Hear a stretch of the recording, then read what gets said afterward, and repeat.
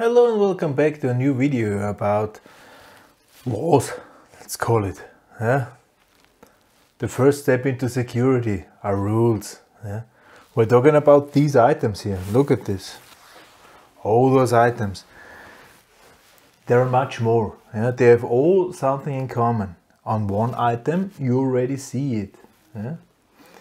We are talking about this CE. Yeah? Here you can see CE on this measurement device. Here CE. Here CE. On the Arduino CE.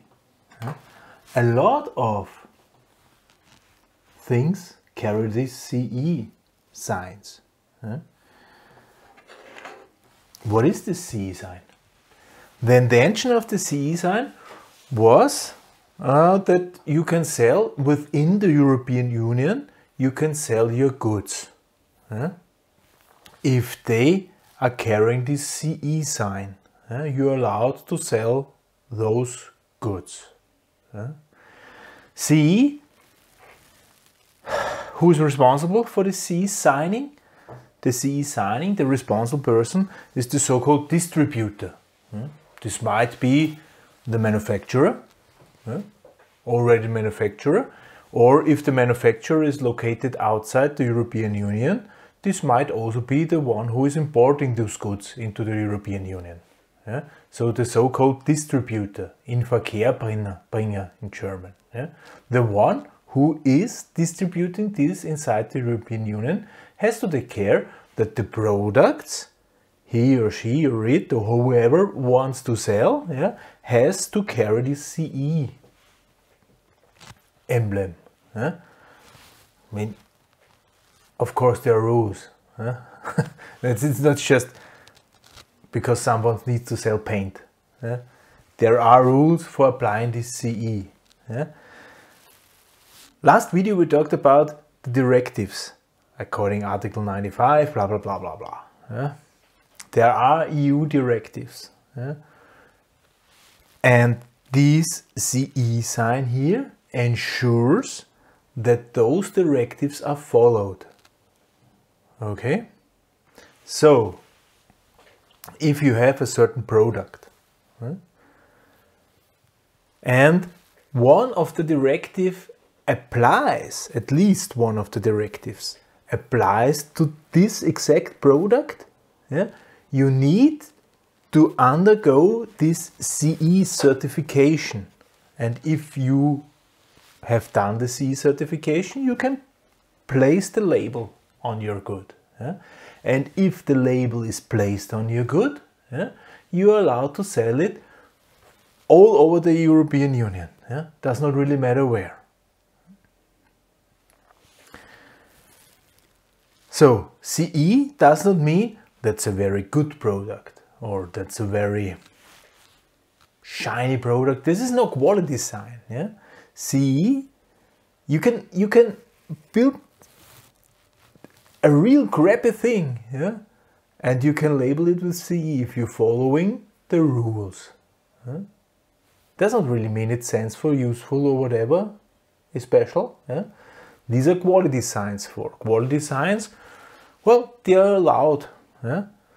They are allowed, but not mandatory. CE is mandatory.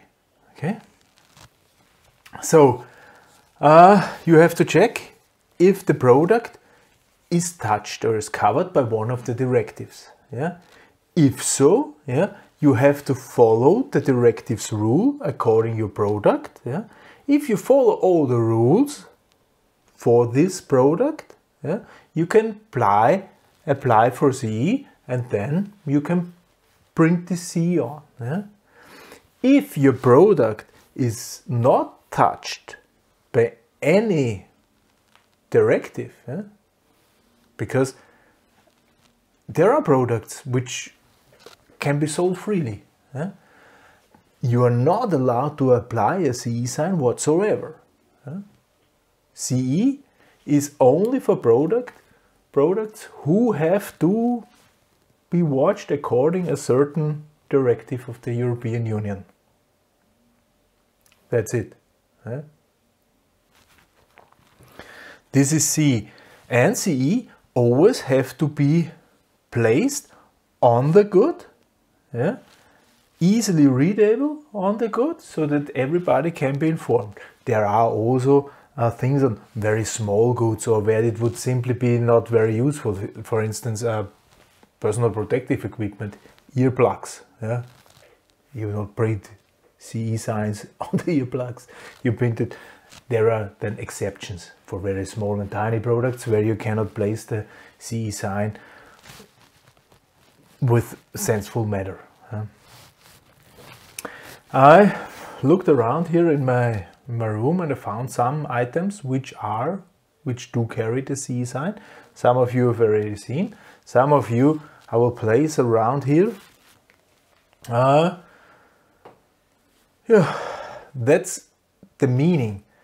The meaning of the CE sign is, of course, to show, you're following the rules of the European Union, and that then you have the chance to sell it everywhere in the European Union, Finland, Portugal, somewhere in the deepest Waldviertel, does not really matter, does not really matter. And if you're producing something, theoretically, if you're producing something for your own using, and someone else has the chance of using it too, you would have the need to CE certificate this product. So if you do some machinery for your own, and there is the chance that someone else is using it, CE certification. Necessary.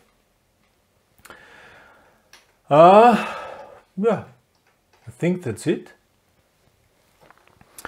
Of course, one thing is still to mention: if your product is not only one directive, you have to follow all directives. Sure, if there are directives for your product. If your product is covered by several directives, you have to follow all the directives, not only one you can choose. I will take this one. This looks simple to reach. Boo, burning. No, you really have to follow all the rules. I hope that's clear. That's CE. Next time we're going to look into what possible directives are there for our field of application. We'll have a look into those directives, and at least one of those directives, and we'll see further then what is. I already said, hey, you have to apply for the CE. What is necessary to apply? We'll find out. Okay. For this time, thank you very much for listening. Goodbye.